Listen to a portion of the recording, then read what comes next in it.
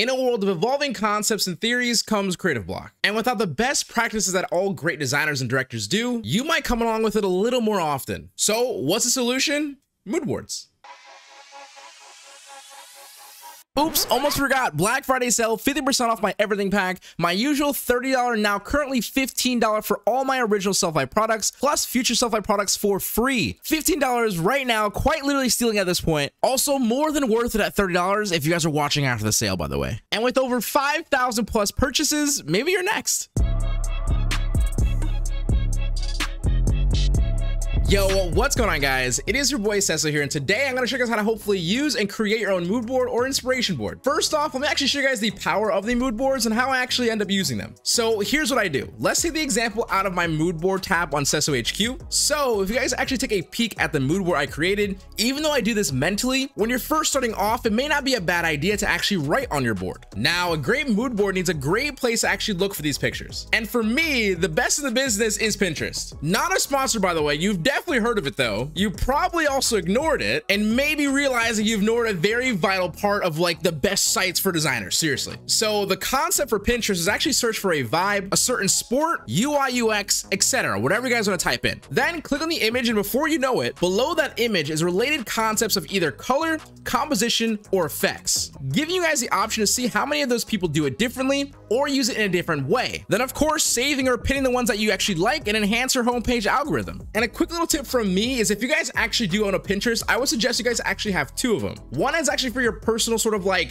geared toward designs that you do. So for me, like sports designs, things like that for like one, and another one for just strictly exploratory. So like different mediums of art, maybe if it's like motion, 3D, whatever it is, that's what the stuff you search for on that different Pinterest. That way you have a way to actually gear back and just like kind of like focus back on your own main stuff and having the best of both worlds. Another great site that I actually use for inspiration is WORDS. They share current and evolving time designs and probably can help you actually predict trends. And naturally, the next example I have is 𝗶𝘀𝘀𝗀, where you guys can actually search in the features tab for any category that interests you. And one of the biggest tips that I can actually give you guys, even if it's not the exact kind of style that you do in design, whether if it's like you do like strictly like graphic design, do not be afraid to explore motion design, UX, game theory, game design, whatever it ends up being. You will never actually know. Why did I have the voice crack there? You'll never actually know what will inspire you until you actually see it. It may actually take you guys to actually go search for things in 3D when you only work with 2D objects to understand how to actually make this 2D object feel like something that you saw in the 3D section. So what I will say is do not be afraid whatsoever, because it can actually change your whole life. Here's the hard part. How do you design with now so many new ideas? I understand that going from nothing to way too many ideas and choosing a direction is a very, very difficult thing. What I want to tell you guys is it's the simplest thing, is try literally everything. Even if you do a direction that you love and you sit on that thing and you're just like, you know, if that's you, that's great. But now you should actually start over. You want to start over and also attempt it differently this time. You might not realize now, but when you actually do this thing differently, you'll actually get something probably completely new, something even like some more, or something to even add to the other concept that you loved before, and so on, right? This is basically how you evolve your level of thought and what you put into your work, but also keep your mind fresh and less stress, focusing on really uninspired ideas. So one quick tip I want to actually mention is that if you guys actually have your mood board inside Photoshop, I recommend every once in a while taking this actual mood board and putting a black and white gradient over it. That way you kind of get rid of everything on this entire graphic, being the color scheme, the color contrast, things of that nature. And looking at this in actual black and white, you can say to yourself, okay, what are the actual star features in this design, and make it a little bit more easier for you to kind of pinpoint it. However, I don't do that practice every single time, but I always do it with like older mood boards to see if I can see something differently. Regardless, though, if we take this for a second and we're to look at this first graphic here, what do I like about this one? I went ahead and searched for it. I said I really enjoy this kind of typography right here, and this little icon on the top right just made it feel a little bit more edgy and kind of like futuristic. However, one of the things I actually loved the most about this graphic was the composition. So on the top over here, we kind of have this black graphic right there,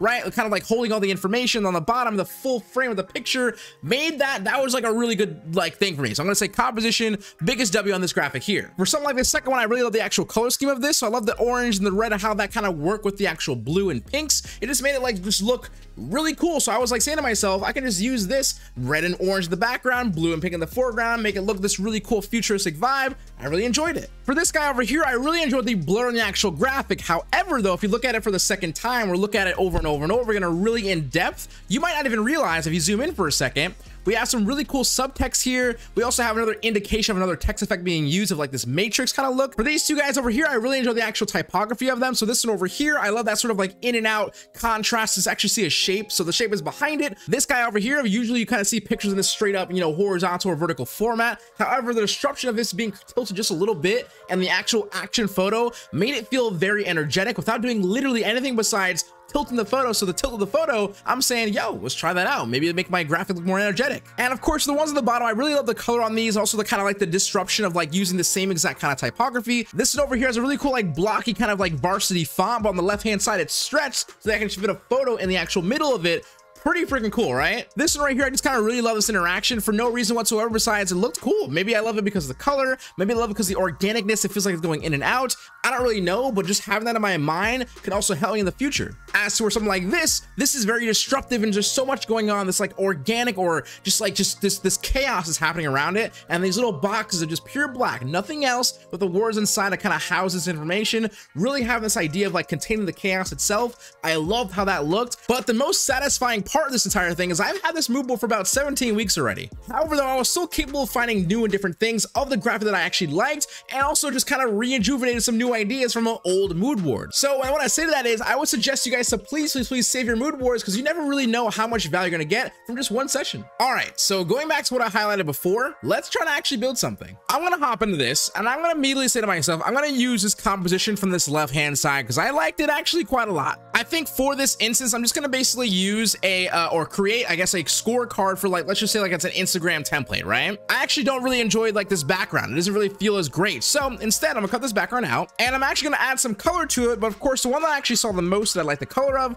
was this kind of orange tone. So I'm gonna use this orange for a second. I like how that's looking. So I'm gonna just kind of search around, kind of look for some stuff. One thing I actually really do like about this graphic now that I look at it again is it's sort of like subtext kind of going on here. So I'm gonna just write his name like over on the bottom left. So after playing with this for a little bit, I want to actually try out this effect over here by putting something in the background of my actual orange background, because obviously orange is it's just boring. So I want to try something else. So just really quickly, trying to actually create this versus effect with like a logo inside of it. I was struggling with it, realizing if I go back to over here for a second, what's one thing that you kind of see that's different from what I'm trying to do and they're trying to do. Over here with mine, I'm only working with one sort of like symbol or versus like two different letters, right? Over here you have multiple different letters, but the one thing I also notice as well is that it's also stacked. The fact that it's stacked lets the kind of audience realize what the actual shape is a little bit easier and consume it a little bit easier, because they're not really like hiding much of the actual text. They're using two different texts on top of each other to actually create a whole different canvas. So in my opinion, besides actually doing it like this, I want to try a different way of using like the stacked method and see if I get somewhere better. So for me, I'm going to say versus like this, but in this case here, what if I actually try out the different colors too? What if I tried out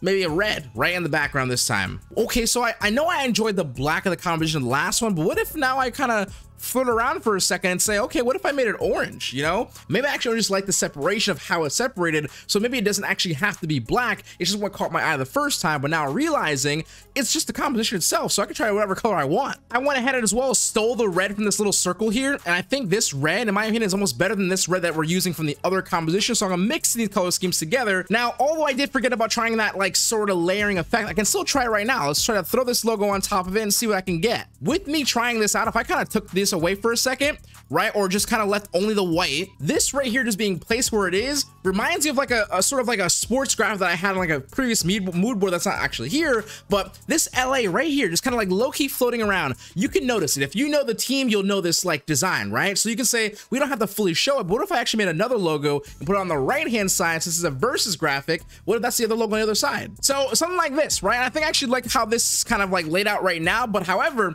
if we look back over here, I kind of like this like left and bottom right, top left kind of like orientation. So I'm gonna say over here, I'm gonna move this bottom right like so, move this one top left, and now I'm feeling that I can actually put some kind of words on either side. Like this over here can be 𝗱𝗲𝘀𝗶𝗴, right? Like versus optic for some nice little, you know, more typography, right? So that looks kind of nice, just like that. So now what I'm thinking in my head is, do I want to try this little sort of like circular motion or shape within something? So right now I have game day. What if this is a graphic that we're trying to like say like live now, right? So I'm gonna make my own little random shape, right? Just something like this. Now, although mine is not a circle, I kind of like this this little random shape that I kind of got here. It of course definitely reminds you of that little shit that we had over here, for no reason whatsoever. Now I also kind of really enjoyed this little typography thing that I did right here, just like little lined up on the edges over there. I'm gonna try that same exact thing, kind of just doing something like this, just adding some more information, whether if it's legible or needed to be legible, it doesn't really matter. It's just texture at this point. This is the most simplest kind of way I can just take all the kind of stuff we saw on my mood board and make something like this. But besides me being just like unmotivated, inspired, I don't know if I were to come up with this if I didn't have this to look at, right? Does this graphic genuinely look like anything in specific at 100% level? Can I say that this is inspired by this? Absolutely. Can I say that this right here is inspired by this background? Absolutely. Can I say that this shape right here is also probably inspired by these shapes over here? Possibly. And can I also say, maybe even subconsciously, is this overlapping effect the same thing that has happened over here? Maybe. However, this design at no point whatsoever is ever going to be considered copied. And this goes back to one of those really obvious quotes that you hear quite a lot in the artist world, is like, steal like an artist. Basically means be inspired, but don't be afraid to try it, and try it in your own way, or try even just different things all together in one simple graphic. So as you guys can see, I honestly didn't do anything special whatsoever. What I did was I took what I saw on my mood board and just gave it a shot and got inspired by it, and that is just one simple direction. I can go once again and just start off with a different composition from a different layout that I see on my mood board or something like that. It is honestly so ridiculously strong, and if you find yourself in these moments where you're sitting down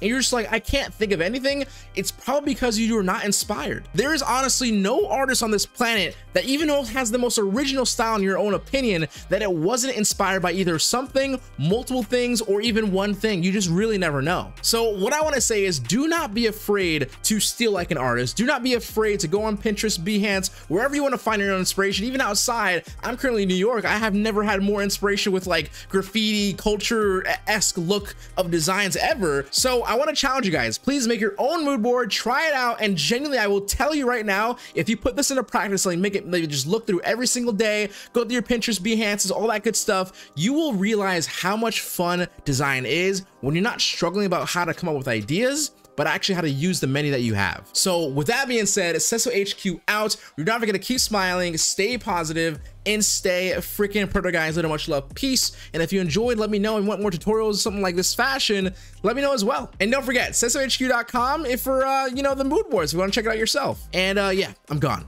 Later.